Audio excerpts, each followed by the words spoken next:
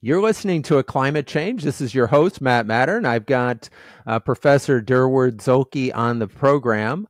Durwood is the founder of the Institute for Governance and Sustainable Development, which is based out of Washington, D.C., has offices in Paris as well. He's been focusing on fast mitigation strategies to protect the climate. Durwood began his legal career after graduating from Duke as the editor-in-chief of the Environmental Law Reporter. He then worked at the Department of Justice in the Environment and Natural Resources Division, where he led an investigation into hazardous waste dumping in the infamous Love Canal case. So big win there. He left the Department of Justice to be the director and senior attorney for the Sierra Club Legal Defense Fund, which is now known as Earth Justice. Worked up a ton of cases to stop polluters in Alaska and probably deserves a congressional medal for the work that he did in that case alone. Then Durwood went on to start SEAL, which is the Center for International Environmental Law, in part because there was no way to stop these whalers from decimating our whale population. He's co-authored a book, Cut Super Pollutants Now, which I think is an incredibly important book. And then if that weren't enough, Durwood then got appointed to lead the International Network for Environmental Compliance and Enforcement, which there were 4,000 practitioners in 150 countries trying to chart new compliance regs for the environment across the planet. Then in 2003, Durwood started the Institute for Governance and Sustainable Development, and one of its goals is to use the Montreal Protocol to help reduce greenhouse gas emissions. And Durwood wrote a recent article in The Guardian about this. So without further ado, Durwood, welcome to the program. When you read through my resume, you make me sound old, Matt. And it always makes me a little nervous. I've had a long career, yes, and I'm very happy to be on your show. So tell me what you need to know, and I will try to answer every question you can think of. Well, why don't we start off with what your path was, and in terms of what were the things that brought you to the environmental movement? Well, I was a student at Berkeley in the late 60s, and Ronald Reagan was governor, and he fired Eldridge Cleaver, who was going to be teaching there, and the school went on strike. And I was interested in political change, but not in throwing rocks or lighting the Bank of America on fire. I met a couple of law students who lived in my dorm, a woman from Hawaii and a guy from Indiana. And they seemed so sensible in their approach to policy and to change. So I thought, I'm going to go to law school. And Duke was the smallest law school in the country, 110 students in each entering class. And they were kind enough to let me in, and even kinder to let me out.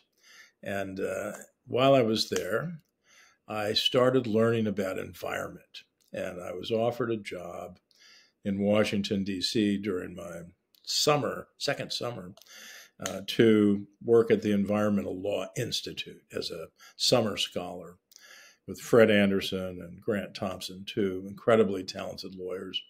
And I loved it. It was so exciting to see how to combine science, economics, and law, social policy, psychology, sociology, to build a better world.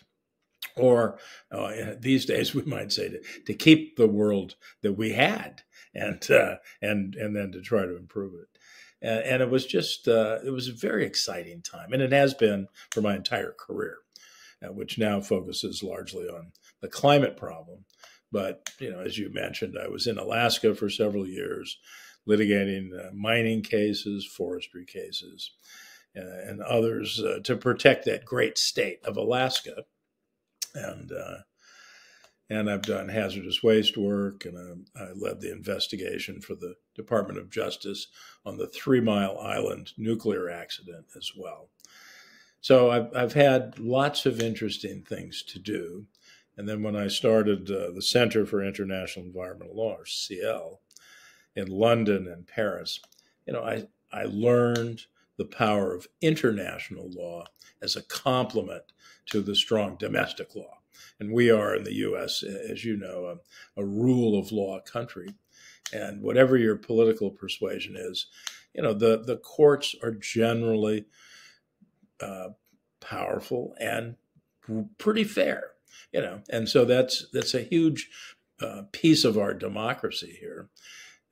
International law is not as developed, but it still can do very important work as the Montreal Protocol has done, and I'm happy to talk about that as well. Right. You had this recent article in The Guardian about that, and how the success of the Montreal Protocol in kind of reducing hydrofluorocarbons from being emitted into the atmosphere to protect the ozone layer. And you talk about how that was such a great success, and how do we replicate that in dealing with other greenhouse gases? Because as you said in the article, the Paris Accords are essentially too vague and unenforceable. It's a nice, it's like the Declaration of Independence. It states a lot of nice principles, but it's not an enforceable document. So where do we go with this?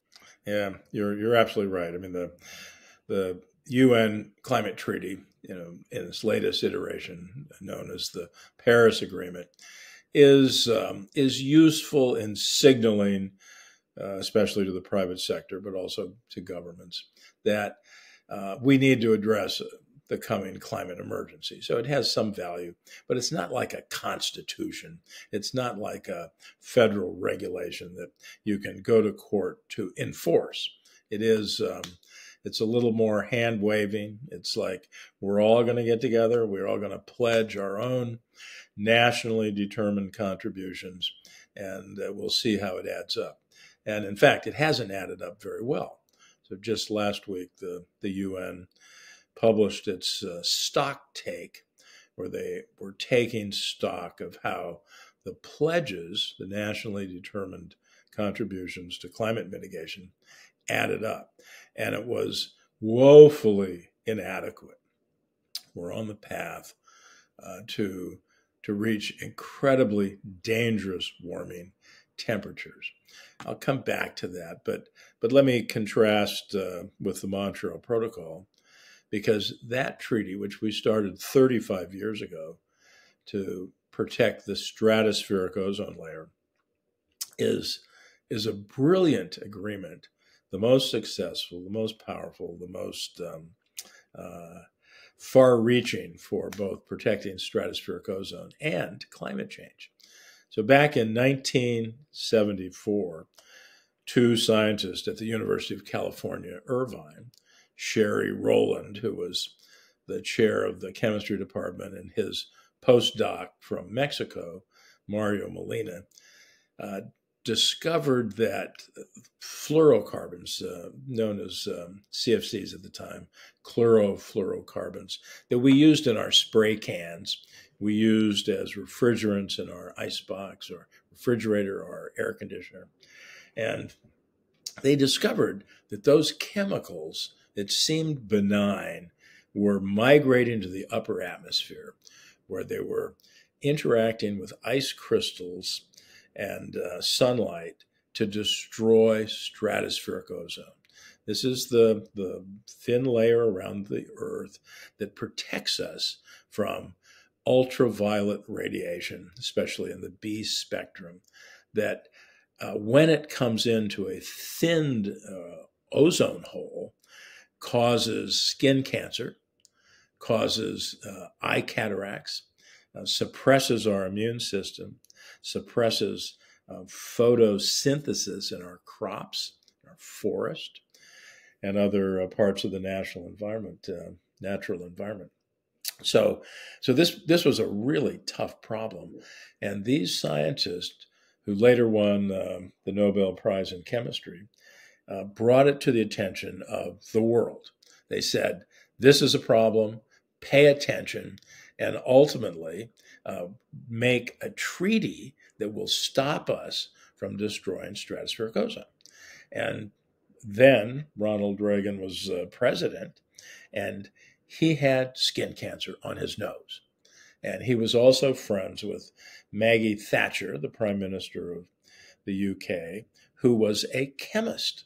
And they were both conservative, but they were both smart about stopping the destruction of the ozone layer. So they said, yes, let's get together, and we will lead an effort to develop a treaty, which became known as the Montreal Protocol on substances that deplete stratospheric ozone. Again, 35 years now we've been doing this.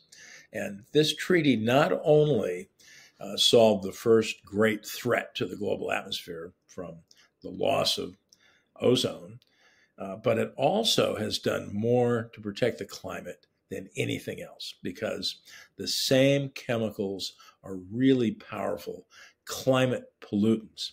We know that because 1975, Professor Ramanathan, now emeritus at Scripps Institution of Oceanography in San Diego, said, hey, these are not just destroying ozone, they're warming the climate. So we've managed, because of this Montreal Protocol, to solve an amount of the climate problem that otherwise would equal what carbon dioxide is causing today. That's the biggest piece, about 55% of our warming.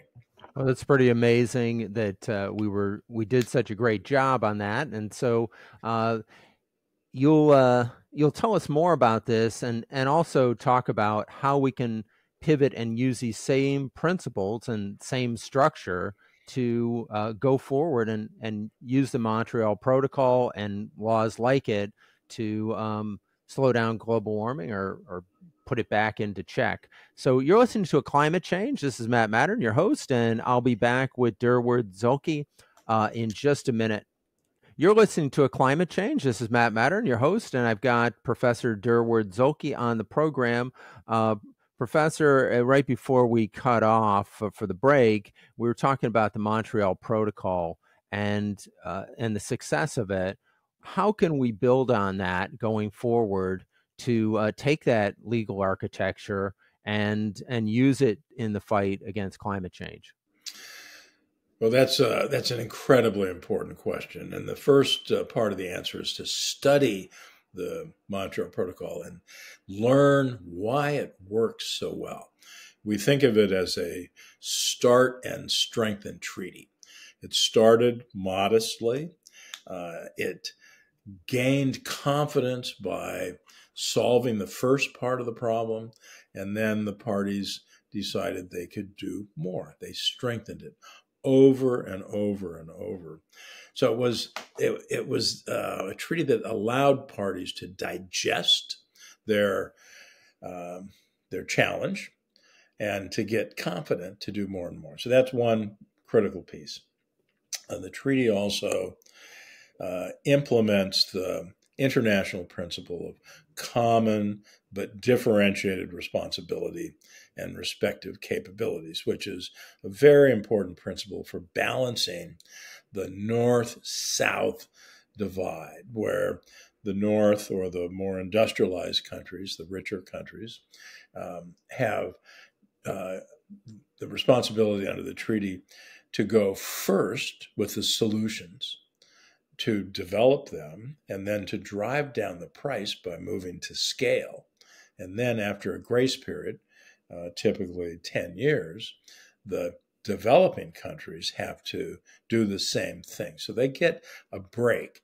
They get to go a little longer using these chemicals till the prices go down and they can afford them. Then another part of the treaty is that the countries put in a dedicated funding mechanism, the multilateral fund, put in so far over 35 years about $4 billion, $500 million spread out over 3 years, and they replenish every 3 years. That seems like the biggest bargain ever for climate change in the history of the world there, $4 billion to save the ozone layer.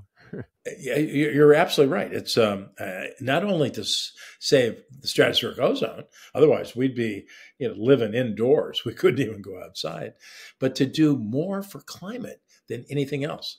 In other words, it has solved two problems. It hasn't solved climate, but it's delayed the onset of the worst by taking out these chemicals.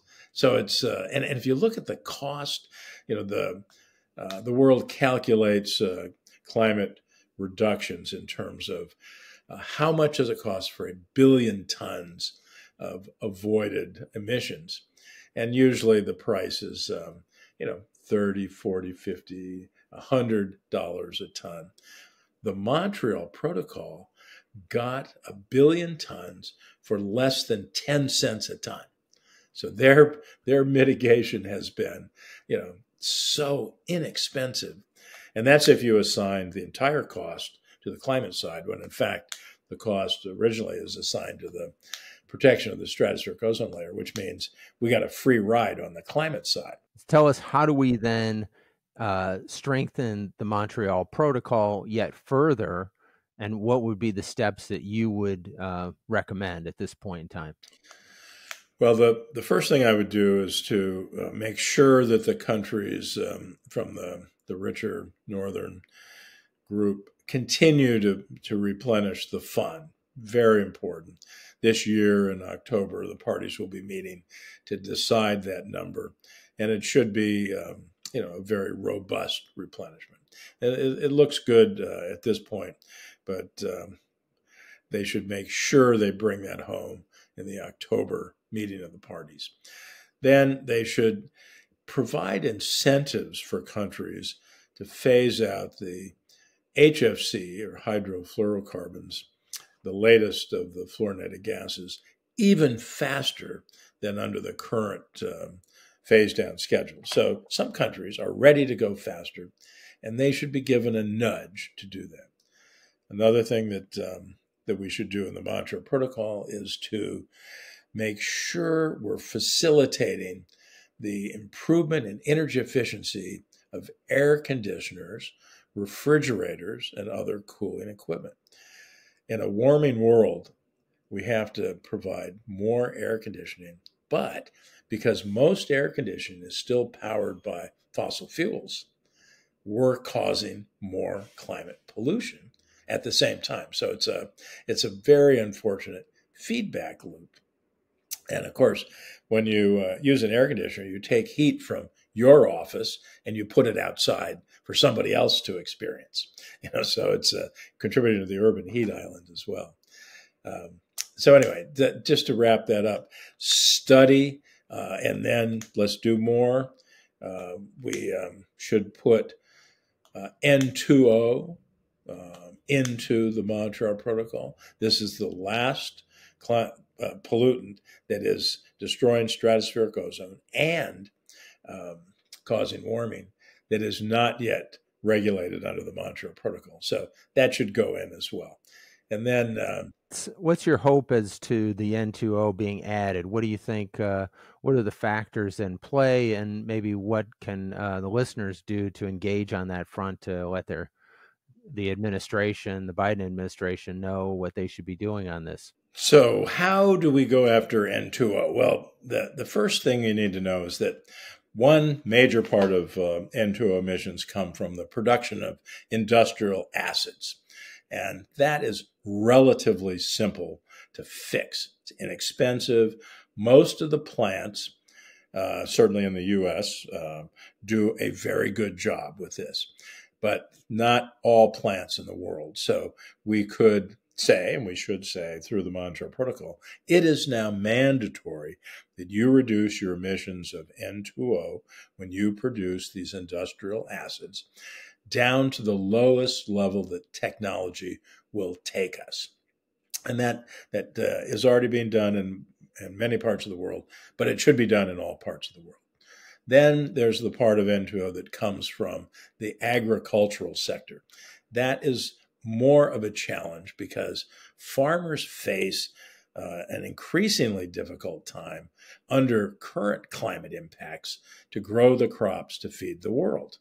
And they're going to face water shortages, droughts, floods in the future that'll be even worse.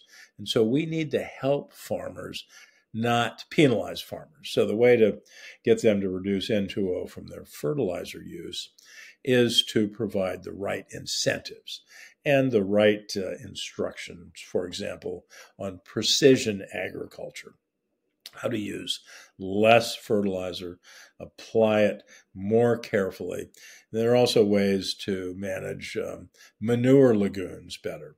There's a great company in Milan, Italy called SOP that sells a calcium chloride hydrate product for the last 20 years that you put into a manure lagoon and 4 or 5 days, it takes away the N2O emissions, and it's quite inexpensive. I went to visit one of their customers outside of Milan, a dairy farm, and I was impressed. So the agricultural side, traditionally we deal with agriculture in the U.S. and in Europe through subsidies, and that would be the right way for Montreal Protocol to deal with this as well.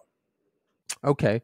So in terms of that solving the N2O problem, what about the global methane problem? And that is primarily, I believe, produced by oil and gas production. How can we solve for that?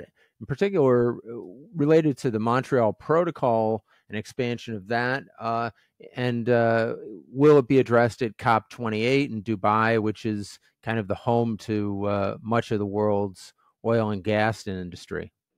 The methane emissions come from oil and gas production. Absolutely. It's a major part. They also come from landfills. So when you take any organic material, food, for example, and put it into a landfill and cover it with dirt to take away oxygen, you turn it into methane.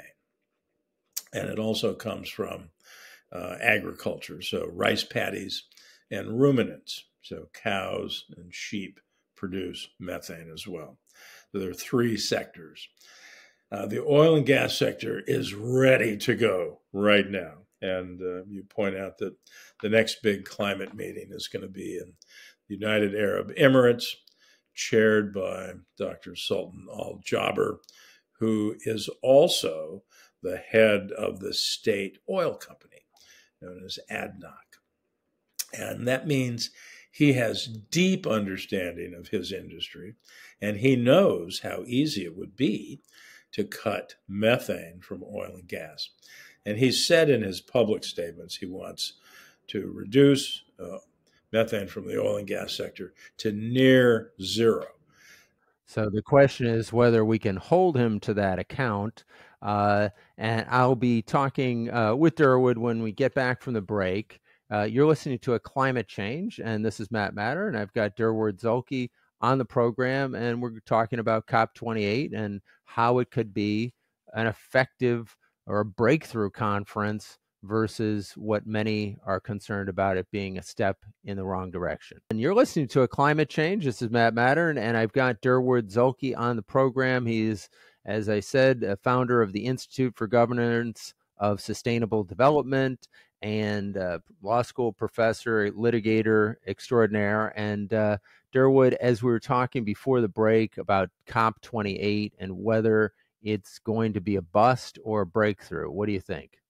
Well, yeah, I mean, you hit the nail on the head when you were talking about methane.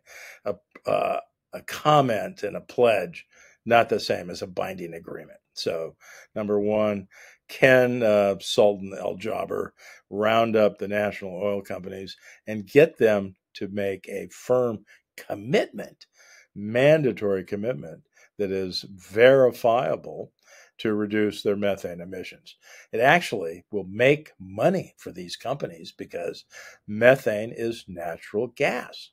And there's a high demand still for natural gas. So plug the leaks. Take a wrench and tighten up your fittings and otherwise stop those emissions. So can jobber manage that? That's number one. Number two, will countries put in money for loss and damage? So right now you're seeing tremendous damage around the world. The Canadian wildfires, the fires in Greece, the floods in Pakistan and elsewhere, and the torrential rains that are sweeping away cities now. And that damage is being caused by the oil companies, the gas companies, the coal companies that have put the pollutants into the atmosphere the last 150 years. So, what is their responsibility? The parties to the UN treaty have set up last year a loss and damage fund, but it doesn't have any money in it yet. So, will there be money forthcoming? That's number two. I kind of look at number one as kind of being the more critical or pressing problem, because until we plug the leaks on the methane, which is the even more powerful, damaging chemical to the ozone, I mean to the to the atmosphere, that we're going to have unlimited damage going forward. Yes, I agree with you, Matt. You can't adapt to what's coming if we don't turn down the heat. The Secretary General of the UN has said, we're pushing the world right now from global warming to global boiling. Well, methane is the blowtorch that's doing that. Methane is pushing the planet from global warming to global boiling. Let me just interrupt you there for 1 second and say, is there a set of, is there kind of a protocol or a potential language that's on the table right now that could be used at COP28 that essentially puts in writing what you said, the mandatory commitment from the oil companies and I guess national governments to stop methane emissions? There is language in front of the UAE team for the beginning of what should become a Montreal Protocol inspired agreement that borrows some of the architecture from that brilliant treaty to address methane. And you would start with the oil and gas sector and coal. Don't forget coal. Methane is what kills the canary in the coal mine. So coal mines leak methane, and you want to control that as well. So that would be perhaps the most important thing the world could do right now to turn off the methane blowtorch. Then you'd have a second protocol for the landfill methane.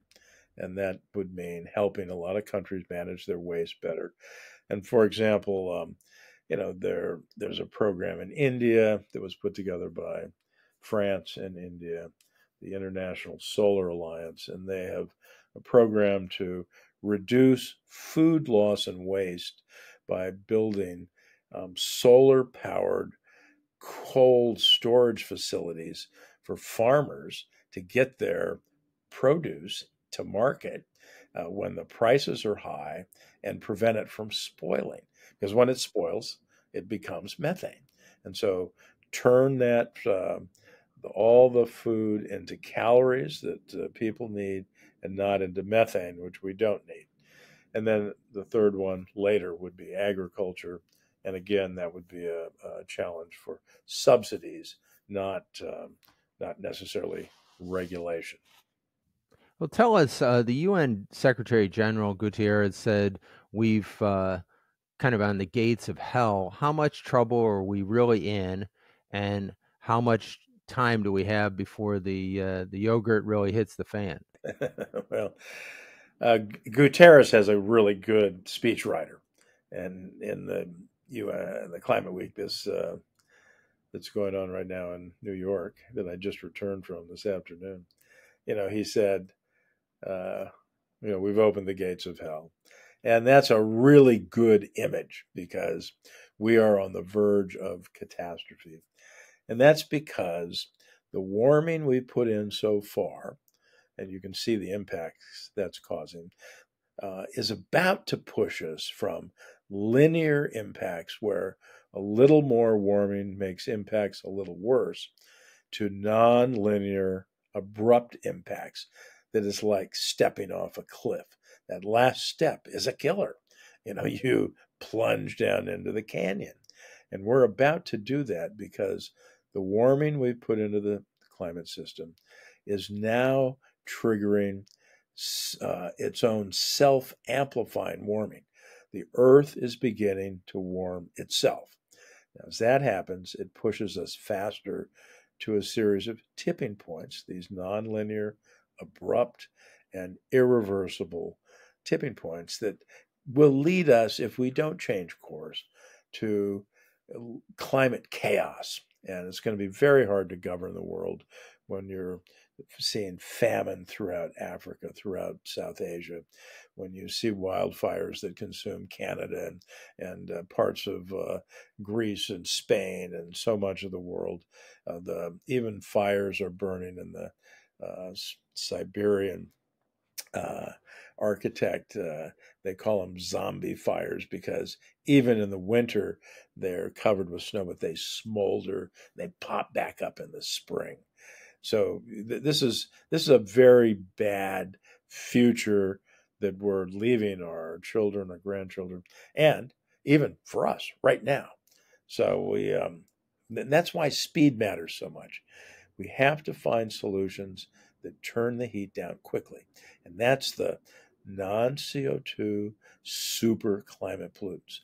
Cut those, and warming goes down really quickly. Well, so just to kind of step in a different direction, who are the people that you would put on your, say, Mount Rushmore of climate heroes? Oh boy, that's a very interesting question. I mean, you'd put, Jim Hansen, the great U.S. Climate scientist, still cranking out brilliant stuff. I'd put Mario Molina, Sherry Rowland, and Paul Crutzen, the three scientists who worked on ozone and shared the Nobel Prize for that. Now, Mount Rushmore, I think, is only 4, but there might be more here. Communicators are, like we've got some great communicators like Bill McKibben, and Elizabeth Colbert with the New Yorker, and Amy Westerfeld with her podcast called Drilled, just won an award this week, who's fantastic. So, it's really important what you're doing, communicating. How do we train people, teach people, open up minds? I try to do it as a lawyer who knows a lot about the science, but I'm not succeeding fast enough. So we need to get some communicators on that Mount Rushmore as well. Well, tell us, what's your advice to young activists as well as to grizzled veterans? What they could be doing to kind of accelerate movement in the right direction? Well, the grizzled veterans should be helping the young people. They should not, leave the field here, the battlefield. I mean, we need to stay in because we actually know a lot. Now, a lot of what we know is from mistakes, but that can be useful in helping people who are the young people learn what not to do as well as what to do. But it's really the power of the young people that I have the most optimism for saving the planet. That's the political power. Young people are concerned, and they're also suffering from climate anxiety. But the best way to overcome climate anxiety is through action. Band together with young allies. Take to the streets. Put your signs out there. March where it's appropriate to march, and make sure that you're learning as you do this, so that you can be well informed. And that's where the connection with the grizzled veterans come in. They can help you speed up your learning, target your activism even better. And then the other piece that I like, Matt, is the the genius of the entrepreneurs. There are new people coming in who used to be the ones in Silicon Valley who'd go to work for the movie industry to do the super graphics for the blockbuster movies.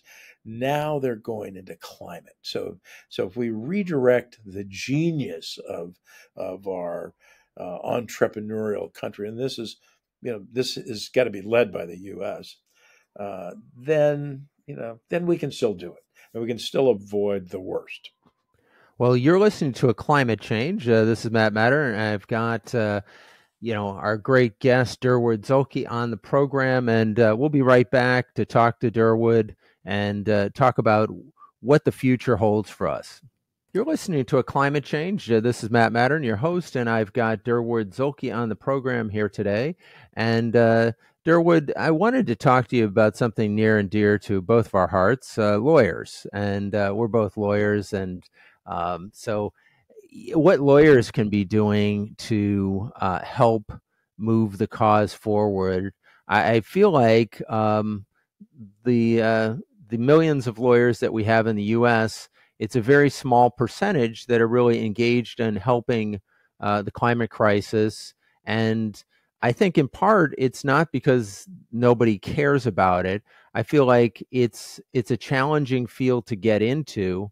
And certainly the polluters have done their best to make it even more challenging by fighting everything tooth and nail. I know that there's been some great work by you and many others. But what are your thoughts about that moving forward? Well, I think lawyers are incredibly important for this, and they're not always the most popular people at a party, but they're the folks that do know how to wield the power of law, and we need more law students to learn climate. We need more lawyers to learn climate. We need them to keep learning because this is a field that's incredibly dynamic. You need to know the science, you need to know the technology, you need to know the policy, and then you need to have clients, if you're in private practice, to help guide them to a better future. So I think it's a very exciting time to be a climate lawyer. And if I were a lawyer doing anything else, I would be insanely jealous of the climate lawyers. And I would do everything I could do to get a job with the California Attorney General, who just brought this great climate case against the big oil companies, or with the California Air Resources Board, another brilliant regulatory body, or one of the city attorneys working on this, or I would go to work for a nonprofit and help them do a better job.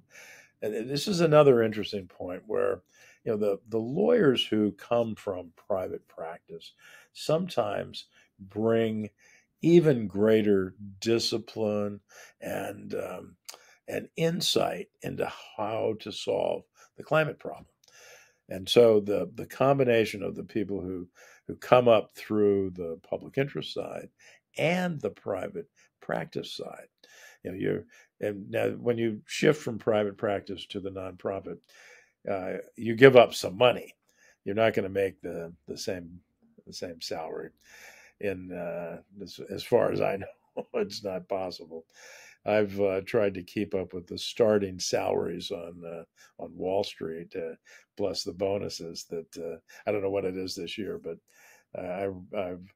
I remember when the numbers come out when I've been teaching, I always look around at the students and think, all right, you guys are going to graduate next month, and some of you are going to make more money than I do. Right, right. Yeah, it's some crazy amounts of money they throw at some of these young grads. Um, I was I actually interviewed Melissa Sims, who has brought a case against the oil companies for the Hurricane Maria. And I don't know if you had followed that case. And Yes, indeed.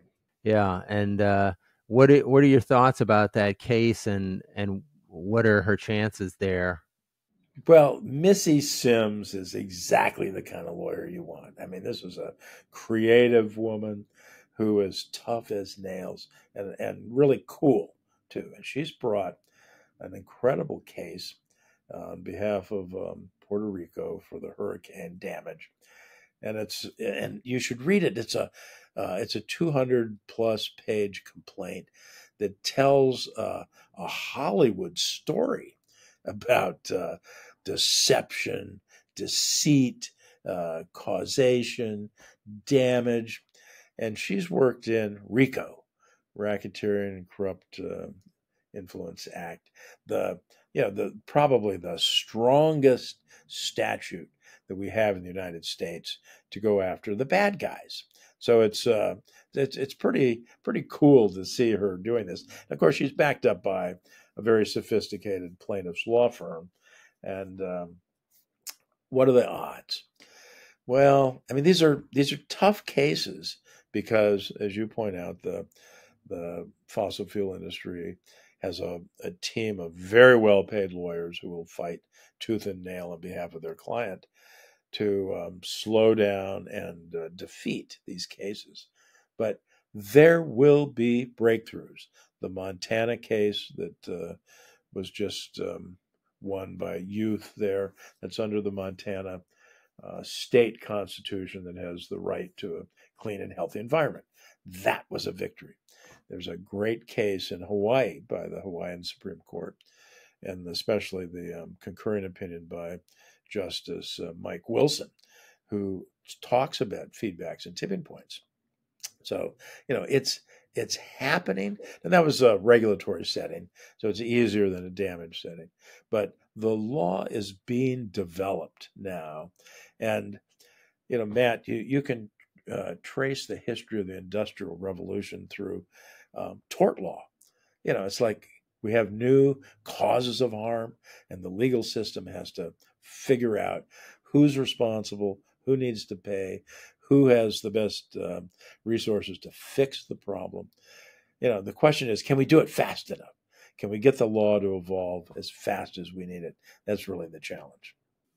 Well, I guess it's a fascinating question. Essentially, in the law, we have not valued pollution for really since its inception, and we took clean air and clean water as kind of givens, and that people could pollute really as much as they wanted.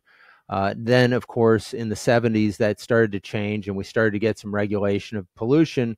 But essentially, the emission of greenhouse gases still isn't being regulated in the respect that there's no real cost to lots of places to emit these pollutants. Don't we need kind of a tax on them in order to incentivize better behavior? Yeah, I think you understand this, and when you have no cost to your pollution, you say, "What the hell? I can put my pollution into the river. I can put it into the atmosphere. I can put it into the ocean. I can leave it on the land. I don't have to pay. So I'm not going to pay attention. I'm not going to reduce it." But as soon as you make people start to pay, that provides a really strong signal that they should stop doing it. Now, you can internalize the cost through a regulation that says don't do it, and then that imposes a cost. You can say don't do it below or above this particular standard. Or, as you say, you can put a tax on or a fee. And that's what the Biden administration has done in the Inflation Reduction Act for methane. It says, here's a standard, and if you violate it, then you pay this fee. And it goes up every couple of years. So it's a very clever combination of regulation and a fee that'll give the signal and the incentive to stop emitting methane. So where are you headed in your next forays? What are the things that you're focusing on in the weeks and months ahead as kind of your front burner issues? Well, I'm headed to Oxford University to put on a seminar to help judges understand climate emissions. That's I'll head there the end of next week. Then I'm going to Paris. I'm doing some work with President Macron on his One Planet Summit lab. And then I'll head to Nairobi for the Montreal Protocol annual meeting. So I'll be there for that week, and then I'll go back to Paris, and then I'll come home for Thanksgiving. So, and then I'll go to COP28 in UAE. That's the first 2 weeks of December. So I get a break in at least part of November. Well, that sounds quite a busy schedule there, and I appreciate all the great work that you've been doing really for decades, and it's a phenomenal record of engagement and success on so many different levels, and it's certainly inspiring to me as a lawyer to get out there and do more, and to hopefully inspire some others to do more, because obviously we need to. So I would encourage the audience to go out there and volunteer, make a difference, get engaged on these issues. Don't be overwhelmed. Find some kind of nonprofit, some place that you can to make a difference on the planet. Obviously, consuming less products would be a good thing that all of us can do. Use less fossil fuels, something we can always reduce our intake every single week. So I encourage people to do that. Follow us on social media. We've got all the different channels. Check us out at aclimatechange.com, as well as on Apple Music, Spotify, and iHeartRadio. Follow Durwood at his institute. He's at the Institute for Governance and Sustainable Development. What is your web address there? igsd.org. Okay, well, check Durwood out there and on their social channels. Follow him, and thank you everybody for tuning in. Tune in next week.